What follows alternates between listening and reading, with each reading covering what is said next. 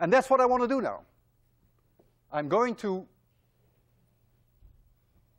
throw up an object, a golf ball or an apple,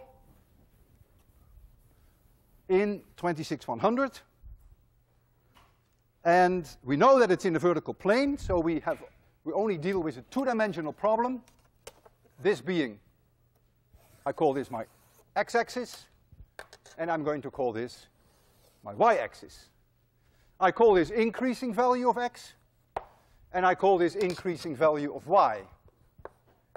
I could have called this increasing value of y.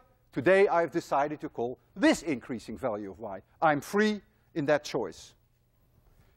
I throw up an object at a certain angle, and I see a motion like this. Boing, and it comes back to the ground. My initial speed when I threw it was v0, and the angle here is alpha. The x component of that initial velocity is v0 cosine alpha, and the y component equals v0 sine alpha. So that's the begin velocity in the x direction, and this is the begin velocity in the y direction. A little later in time, that object is here at point P, and this is now the position vector, which we have called r of t. That's this vector. That's the vector that is moving through space.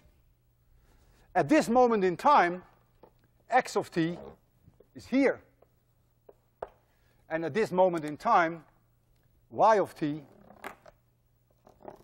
is here. And now you're going to see, for the first time, a big gain by the way that we have divided the two axes, which live an independent life. First, x.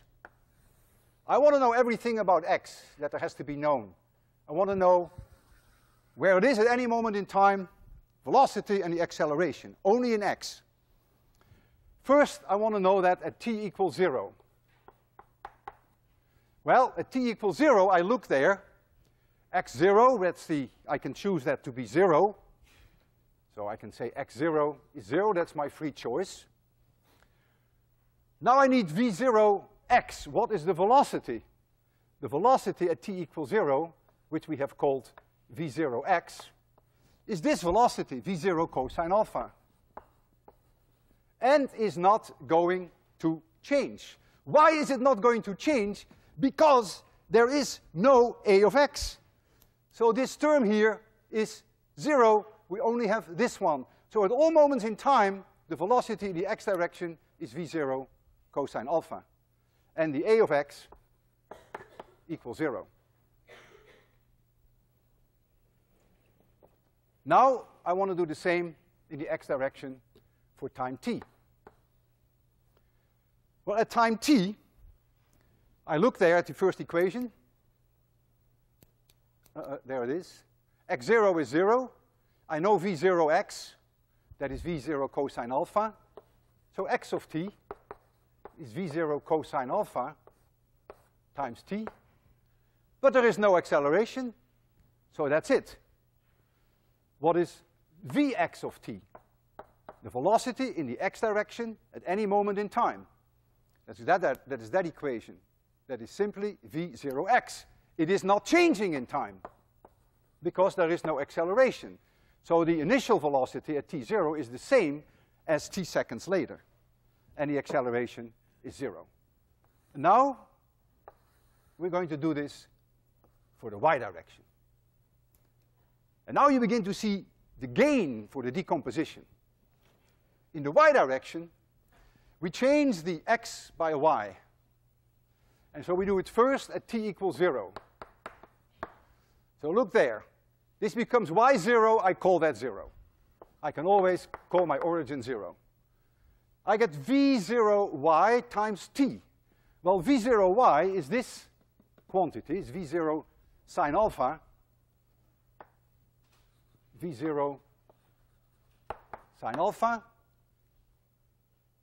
This is v0 sine alpha, that is the velocity at time 0, and this is 0. At time 0. This is 0 at time 0. What is the acceleration in the y direction at time 0? What is the acceleration? That has to do with gravity. There is no acceleration in the x direction, but you better believe it, there is one in the y direction. So only when we deal with the y equations does this acceleration come in, not at all when we deal with the x direction. Well, if we call the acceleration due to gravity g equals plus 9.80, and I always call it g, what would be the acceleration in the y direction, given the fact that I call this increasing value of y? Minus 9.8, which I will also say always call minus g, because my g is always positive. So it is minus g. So that tells the story at t equals 0 in the y direction, and now we have to complete it at time t equals t. At time t equals t, we have the first line there. y0 is 0, so we have y as a function of time. y0 is 0, so we don't have to work with that. Where is my? So this is 0, so I get v0y times t, so I get v0 sine alpha times t plus 1/2, but it is minus 1/2 gt squared. And now I get the velocity in the y direction at time t. That is my second line. That is going to be v0 sine alpha minus gt, and the acceleration in the y direction at any moment in time equals minus g. And now I have done all I can to completely decompose this complicated motion into two entirely independent one-dimensional motions.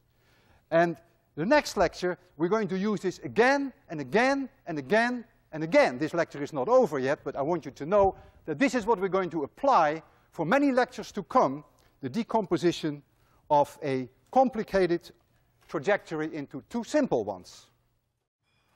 Now, when you look at this, there is something quite remarkable.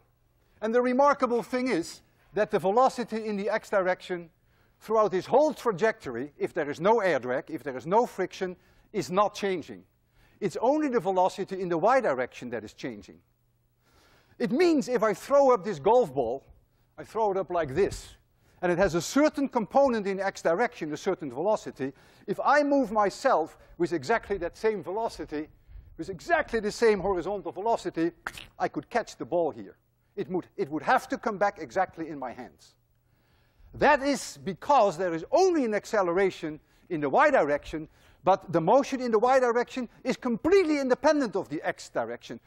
The x direction doesn't even know what's going on in the y direction. In the x direction, if I throw an object like this, the x direction simply, very boringly, moves with a constant velocity. There is no time dependence.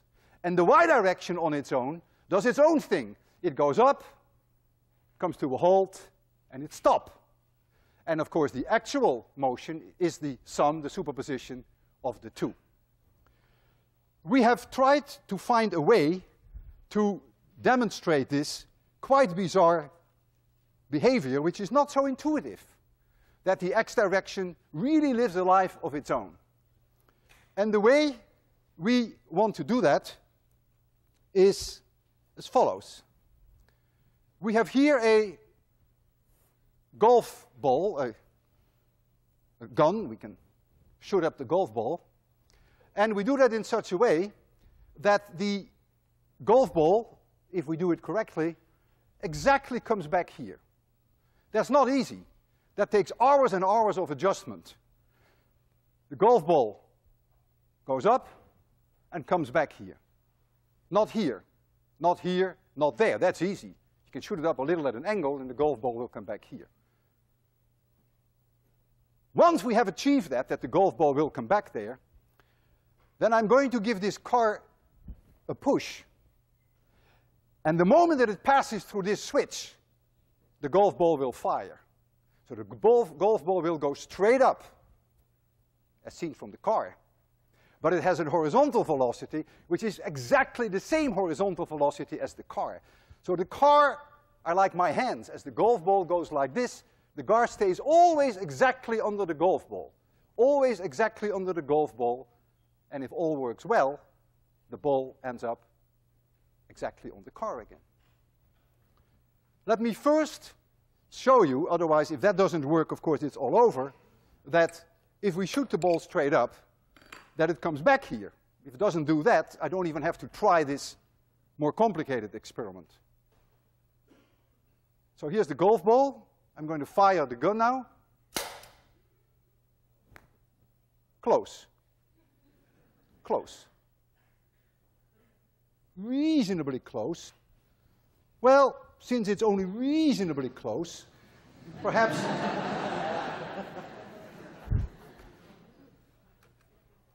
perhaps it would help if we give it a little bit of leeway.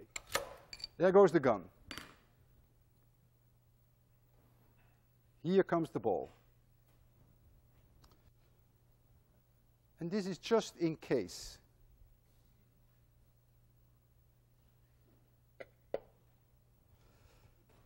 Tape it down. So as I'm going to push this now, give it a push, the gun will be triggered when the middle of the car is here. You've seen how high that ball goes, so that ball will go. And depending upon how hard I push it, they may meet here or they may meet there. You ready for this? You ready? Yes. I'm ready. Physics works. See you Wednesday.